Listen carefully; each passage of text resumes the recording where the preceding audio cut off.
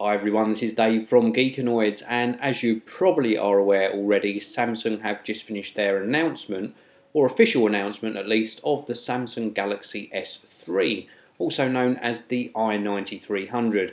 And I watched on with anticipation and then looked at my Twitter feed, which went absolutely crazy with Android fans singing its praises and Apple iPhone fans saying it has got a lot of features that seem a complete copy of the Apple iPhone, including Samsung's version of Siri, which is very interesting to see them include. But apart from that, there are a lot of good specifications in the Samsung Galaxy S3, which will hit the UK on the 30th of May 2012. We have got a super AMOLED capacitive touchscreen which looks absolutely fantastic, 1280 by 720 resolution, 4.8 inches in size, so we're going up in size again. That's very big for a mobile phone, and that equates to a 306 ppi pixel density.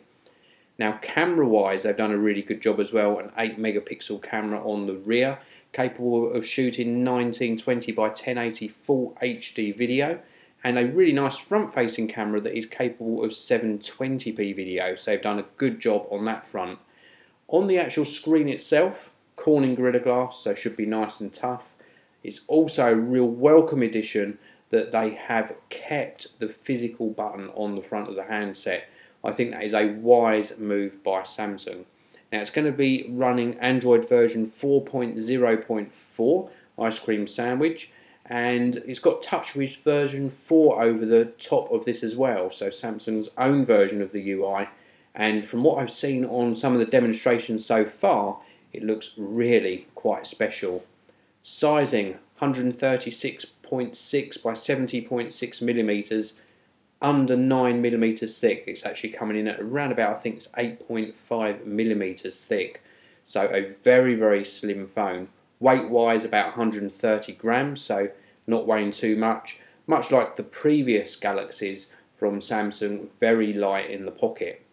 It's got all of the other features we would expect, including GPS, Bluetooth version 4 with A2DP support, and memory-wise, 1 GB of RAM.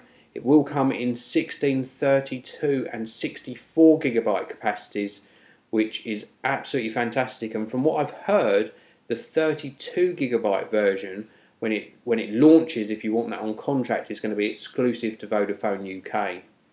So, what do I think on this? Well, yes, people are going to make comparisons to the Apple iPhone, but I think this is a fantastic addition to the Android camp of handsets, and I'll be really looking forward to bringing my review of the Samsung Galaxy S3 when it hits the UK.